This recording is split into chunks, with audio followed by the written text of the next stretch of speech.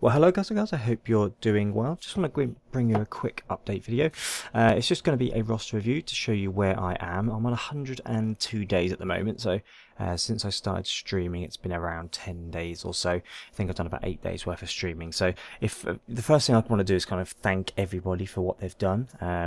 We have 60 subscribers here on YouTube and actually 170 followers over on Twitch. So I'll be streaming twice today. As soon as this video goes live I'm going to be streaming, and I'm going to be streaming this evening. But the reason you're here is just a quick kind of roster review, roster update. It's definitely going in the right direction. I'm 67 now, so gone up a few levels there.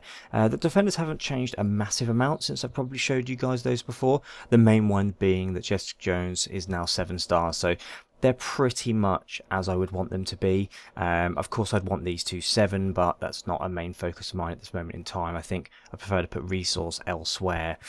You scroll down, Psylocke as well is a pickup that some of you who maybe haven't followed the stream won't know I've got. 5 red star.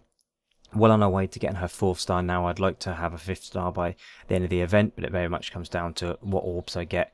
It's not been very lucky, if I'm honest with you, kind of up until this point. Let's show you my other 7 stars. So I've been able to get Gamora up to 7 now, which is great. So it means I don't need to get her out of the store anymore. I'm getting Mantis, I believe, in her place. So that's a nice 7 star. I just don't want to spend 500,000 on her right now, but definitely going to be spending some money on her later to get her to that 7 star and push the Guardians up. My other focus at the moment, based on the stream and based on your guys' advice, is going to be the Kree. So I've got the kind of, I'm working on the minions at the moment. Royal Guard is halfway to kind of being at his 5th star and done. Cyborg isn't too far away from getting his 4th, and then we've got kind of these kind of languishing a little bit, but they're getting there.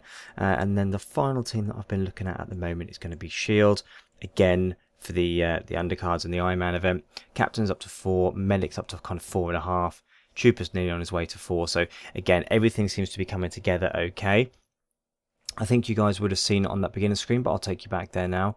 I'm actually getting the most kind of points that I'm getting in any raids now, and at level 67 to get 3.5 million of on Ultimate 6, I'm really happy with that. So with that in mind, guys, as I say, it's only going to be a short quick update. For those of you that don't know, it's going to be the orb event. I'm going to be streaming that orb event tomorrow.